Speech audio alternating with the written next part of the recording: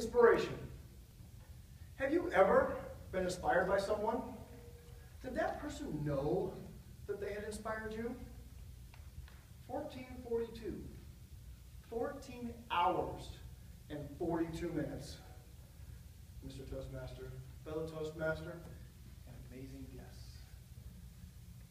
I am so fortunate to be late in the program today because from table topics through all the previous speakers, they have prepared you for what I'm about to lay on you. I'm going to take that information and I'm going to drive it home just for you. 4 years ago, I decided that I was going to set a very large goal for myself. Yes, Jim, that's right. An Ironman triathlon. If you do not know what an Ironman triathlon is, it's a little bit of a swim, followed by a little bike ride, and then you go for a little run. Some of you know what I'm talking about. I'm glad you're with me. It starts with a swim. I knew that I needed to get a swim coach. Talked to a lot of people. I finally found myself the right coach. Carla. Carla was an amazing woman. We met at 5:30 a.m. on a Monday morning at a pool. She said, "Hi, Jim." I said, "Hi, Carla." She said, "Jim, what are your swimming skills?" I said, "Well, Carla, I'm not sure." She goes, "Well, can you swim?" I said, "Of course I can swim. I'm a grown man." She said, "Okay, get in the pool, swim one lap for me." I said, "Okay, not a problem." In my mind, what I saw was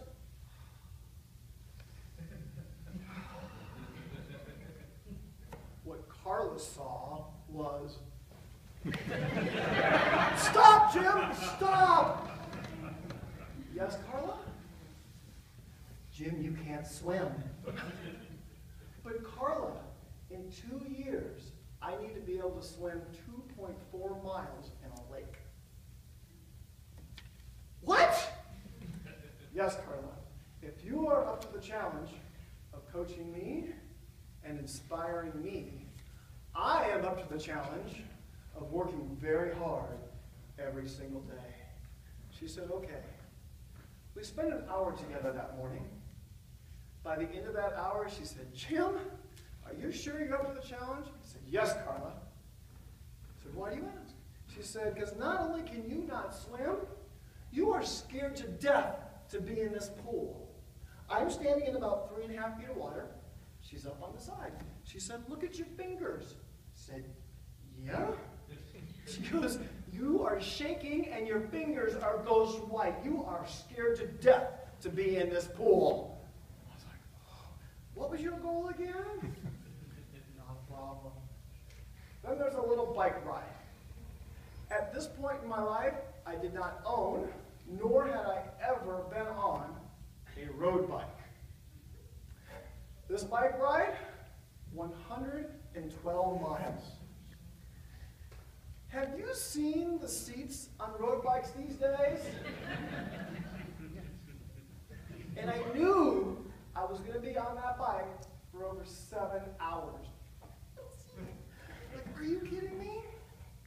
But what happened is I was out there, I rode 5 miles, then I rode 10 miles, I rode 20 miles. Oh, at 40 miles, I learned a new term. The term is called chafing. Not a term I suggest you learning. But it was the other cyclists out there that I was talking to. The cyclists that were riding centuries on a regular basis. They were out there riding 100 miles at least once a month. And I thought to myself, if they can ride 100 miles once a month, I can certainly ride 112 one time. Then there's a little run. The run for an Ironman triathlon, 26.2 miles, a full marathon. I started my training, I ran 1 mile. Didn't like it. I ran 2 miles, liked it even less.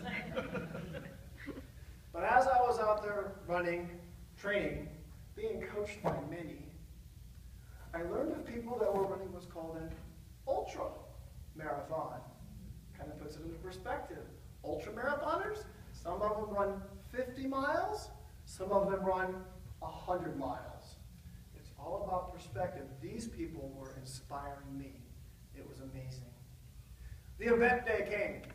I'm standing in 3.5 feet of water in a lake up in Canada with 3,000 of my closest new friends. I'm looking at their faces. Not the ones that were scared to death and shaking like me. I was looking at the ones that were confident. And they were ready for that gun to go off. The gun did go off. I swam 2.4 miles in 1 hour and 36 minutes and did not hesitate. It was from the inspiration of all those around me that got me through that. Then I quickly got my wetsuit on, got onto my road bike, headed out for my 112-mile bike ride. Oh, by the way, there was 6,000 feet of climbing in that bike ride as well. It took me a little over 7 hours as planned. But I got through it, thinking about those people that were doing so much more than me. Then I got to quickly get off my bike, put on my running shoes, and take off on my little run. 26.2 miles. I ran out. This was an out and back. I ran out 13.1 miles and turned around and started coming back and realized that I was tired. But I fought through it. I fought through it, thinking about all those 2 years previous who had inspired me to move on. I completed that run in just over 6 hours. In total, the event took me 14 hours and 42 minutes. 14 hours and 42 minutes. You don't accomplish a goal like that without direct inspiration from your coaches, friends, and family, but also that indirect inspiration from people around you. I also realized that in pursuit of my goal, I was now inspiring others around me to do just a little bit more. I ask you, who are you going to inspire? Your goal does not have to be physical like mine. It could be financial, career, or relationships. Dig deep. Find those people that are going to inspire you, both direct and non-direct, and you too can accomplish a goal that takes 14 hours and 42 minutes.